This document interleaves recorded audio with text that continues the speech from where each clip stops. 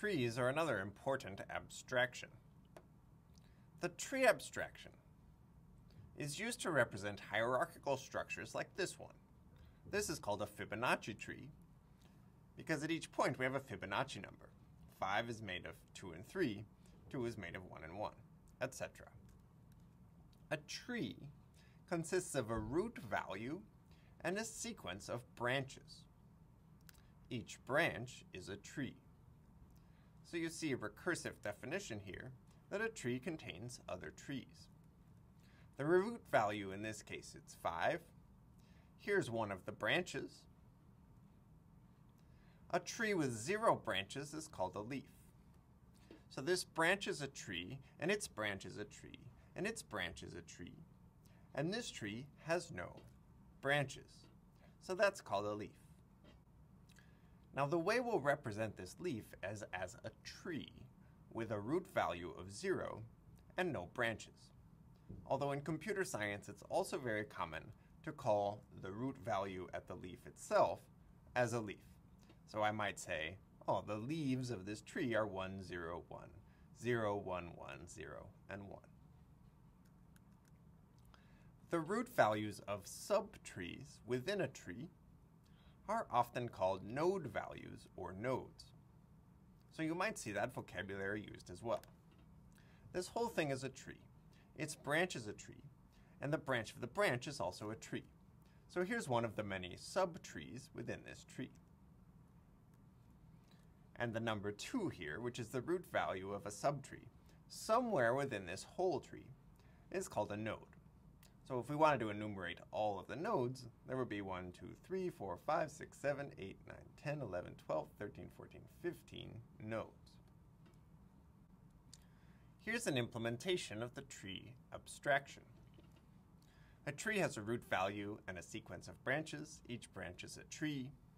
So if I want to represent this, I'll create it by passing in the root value 3 and then the sequence of branches, where this branch is a tree and this branch is a tree as well, with root values 1 and 2 respectively. The underlying representation I'll use is a list within a list within a list. So here, we're going to construct this using the following functions. The tree function takes a root value and some branches, and it returns a list that contains the root value followed by all of the branches. And so here we see 3 is followed by the tree containing 1, etc. The root of a tree is a function, a selector function, that selects the element at index 0. That's exactly where we put the root when we constructed the tree. And the branches are all of the elements of the tree starting at index 1, so not including the root, which is exactly where we put the branches. So this constructor and these two selectors allow us to build trees. Now, we're actually going to add a little bit more code in order to do error checking to make sure that we're building valid trees. So what we'll do is go through every branch in branches and make sure that it's a tree itself. Each branch is a tree. The other change I've made is to call list on branches so that I can pass in any sequence and I'll make sure that it's a list, which I'll then add to the list containing the root in order to get a list that starts with the root and is followed by all the branches.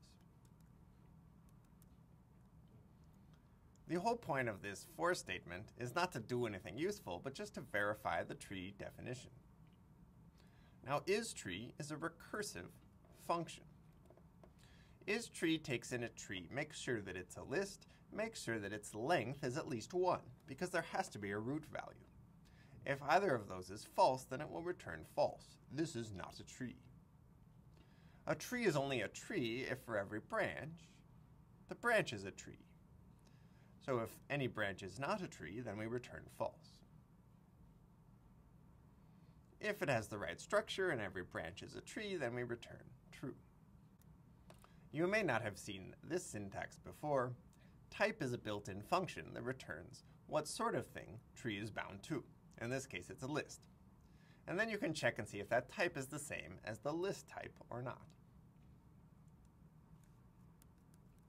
Finally, we have a function that checks whether something is a leaf.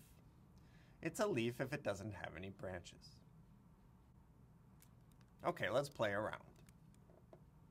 Here's our definition of a tree: the root, the branches, whether it's a tree or not, and whether something's a leaf. So I can create a tree just by passing in a root value. And by the way, that's a leaf. Now let's say I want to create a larger tree. I create a tree by passing in a root value and then a list of branches. Now that list could be empty, giving me a leaf. Or it could contain other trees. If I put anything in there besides a tree, such as the number 4, I'll get an error. Branches must be trees. So if I wanted to create a root value of 1 and then a branch that was a leaf with 4 in it, I have to call tree on 4. Now I get a legal structure. And if I want to add more branches, I can. And if I want those branches to have branches, then I just add them in. So this one will now have its own branch, which is a leaf that has 6 in it. Let's call that t. What's the root of t? 1. What are the branches of t? Well, there they are. Most importantly, what's the root of the branch at index 0? Well, that's how I get the 4. So branches is a sequence. I can use element selection in order to pick which branch I want to talk about. And then, if I want to know what value is there, in order to use my data abstraction correctly, I call the root function to get the root value. And I can also ask, is that a leaf? Hopefully it's not. No, it's not a leaf, because it has its own branch containing 6. Now, we can construct trees manually, that's what we've just done, but we can also construct trees using a function. And a typical way to construct a tree is to write a tree recursive function that creates the tree incrementally. So let's create Fibonacci trees, where the root value will be the nth Fibonacci number. So if n is 0, or n is 1, then we just have a leaf. We return a tree containing n as the root value.